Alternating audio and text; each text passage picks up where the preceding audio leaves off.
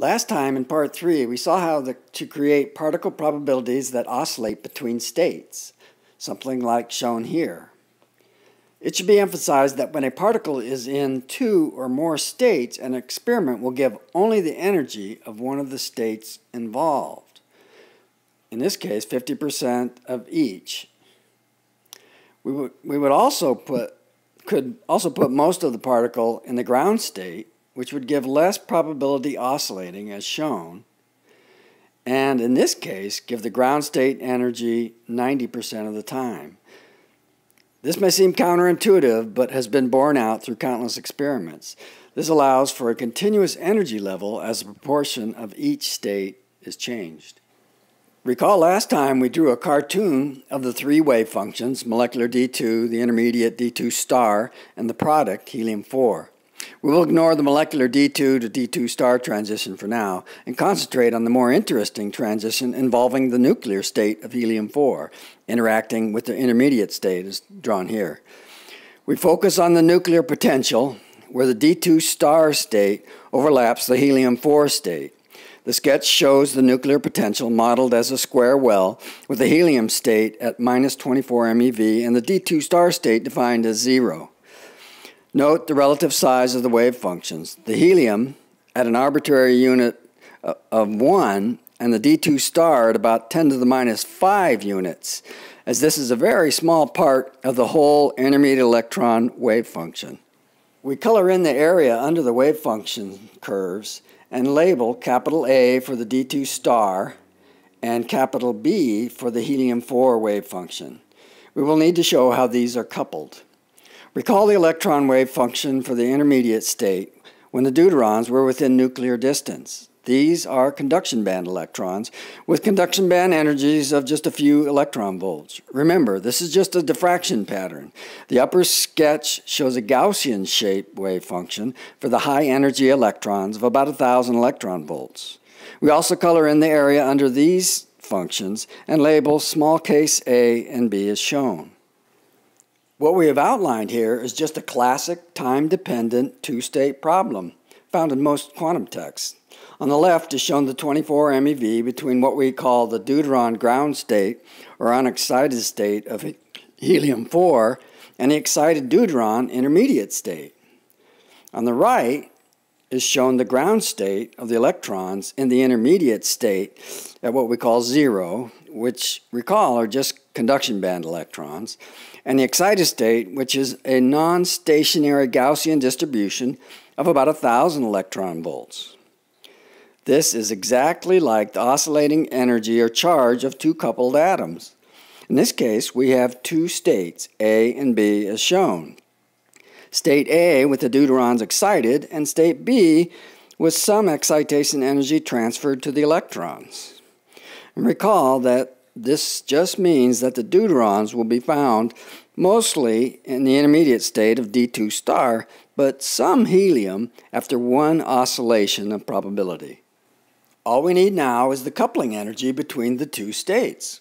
There is a standard procedure to calculate the coupling energy of two states. As shown, the wave functions of one state are multiplied by the wave functions of the other state after operation of the energy operator or Hamiltonian. All this really does is multiply the areas, the small case A times the uppercase A we developed before, and B times B, all times the kinetic energy brought into this overlap of states by the deuteron in the nuclear potential, essentially the energy transfer for each probability oscillation. We can make good approximations of all these wave functions in order to calculate the coupling energy. We can plug in the numbers and we get about 0.2 electron volts. This is just an order of magnitude considering the wave functions used. Once we have the coupling energy, the transition half-lives are easily calculated as shown. The half-life of the deuterium intermediate to helium-4 is about 10 to the minus 6 seconds. The half-life for the individual electron transfer is about 10 to the minus 10 seconds, which allows for thousands of electrons to participate in the time to react the deuterons. Since each electron will have a relaxation time on the order of 10 to the minus 12 to 10 to the minus 14 seconds, there's no interference of the high-energy electrons with the overall reaction. Furthermore, the thermal relaxation is also about 10 to the minus 12 seconds, allowing for the local area to cool as the electrons collide and dissipate heat. Of course, then these thousands of electrons will eventually lead to the complete conversion of deuterium to helium-4 and dissipated heat. I used a little hand waving to come up with the 1000 eV electrons. There's nothing in the coupling calculation that can give this information. The electron energy depends on how many electron states are required to stabilize the deuteron intermediate state. Remember, it is a diffraction pattern involving many electron states. The number of electrons can be easily estimated by momentum conservation between the deuterons in the intermediate state and the electrons participating in this state. Physicists would call this the density of states, meaning momentum states. Let me try to shed some light. We need to develop a sense of how wave functions in real space compare to the wave functions in momentum space that we mentioned briefly before. We start with the familiar uncertainty relation and add de Broglie's momentum wavelength relation. For convenience, physicists use k for momentum, as shown, giving the uncertainty relation in terms of k. K is just the inverse of the wavelength, so as the momentum gets larger, so does k.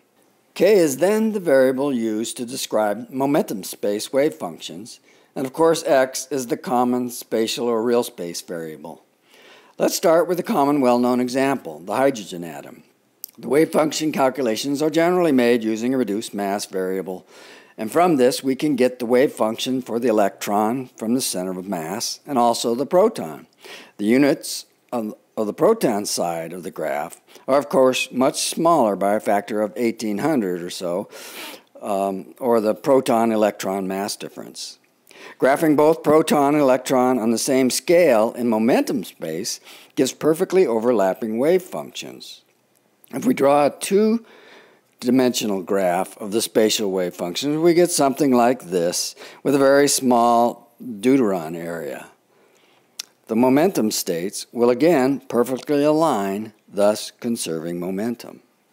Now we draw a caricature of the deuteron intermediate with the electron wave functions in two-dimensional real space. We note that the deuteron and electron occupy about the same area or volume in 3D. So what does the momentum space wave function look like? The electron momentum space wave function is much smaller than the deuteron wave function.